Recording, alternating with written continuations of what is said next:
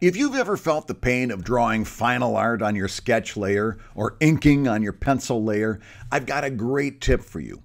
I'm working in Clip Studio, and the first thing I'm going to do is set up a folder for all of my sketch layers. I'll call it Sketches. Now, I'll create a new layer. I'll make it a raster layer, but you can do the same thing in Vector. In the Layer Property window, I'm going to click the Layer Color icon under Effect. As you see, it defaults to cyan, and I can click that blue bar and change the color to anything I want. I'll start with a darker blue. I usually set up multiple layers, and I assign each one a different color. This one will be purple, and the next one will be green. Now, pay attention to this.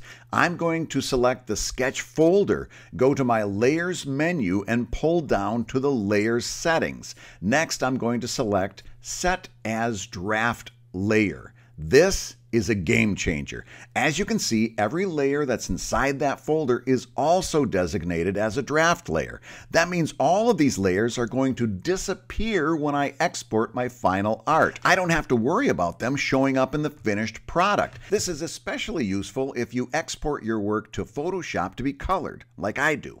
Also, notice that any new layer I create in this folder is automatically a draft layer.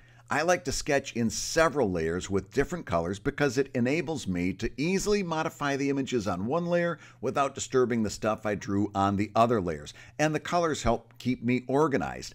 And that's crucial when I'm in the sketching stage. More importantly, when I move on to inking, I'll create new layers that will appear as black lines. As a result, I always know what layer I'm drawing on. If it's a black line, I'm on an inking layer. If it's a colored line, I know I'm on a sketch layer. You can set this up as a template, and it will streamline your work significantly. Best of all, no more inking on your pencils.